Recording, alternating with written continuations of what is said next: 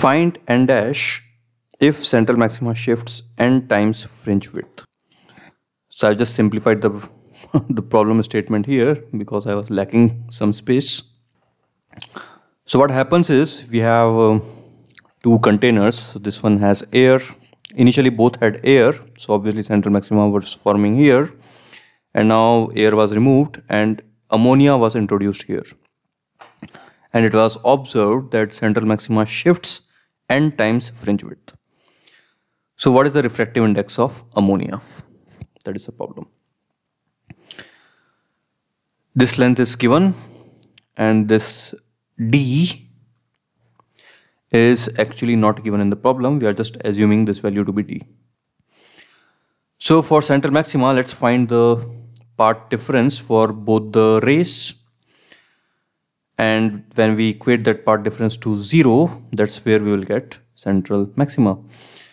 So why we will have a part difference? It will be due to the different mediums. So we have already derived it in previous problem, that equivalent path length when the ray is passing through this through a medium is given by refractive index of the medium into path length, into slab length.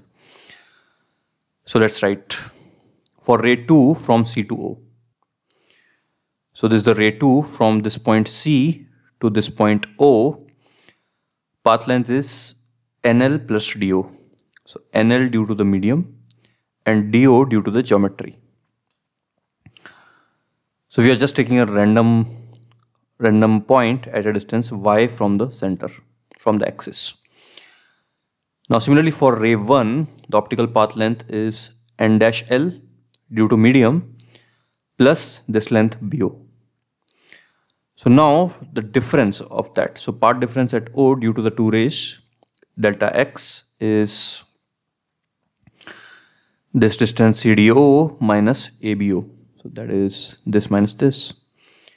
Sorry, this minus this. So that is NL plus DO minus N dash L plus BO.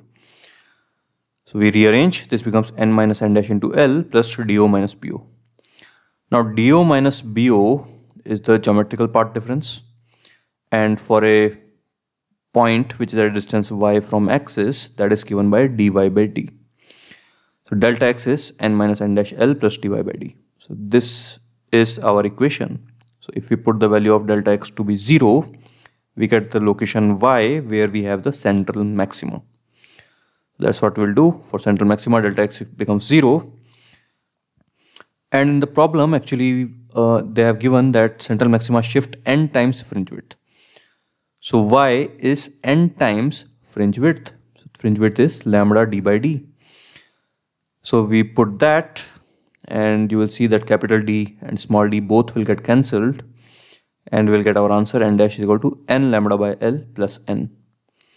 So that is how experimentally we can find the refractive index of a gas. And suppose instead of central maxima, so basically this equation, so if you put delta x is equal to n lambda, you will get the position of different y's for constructive interference.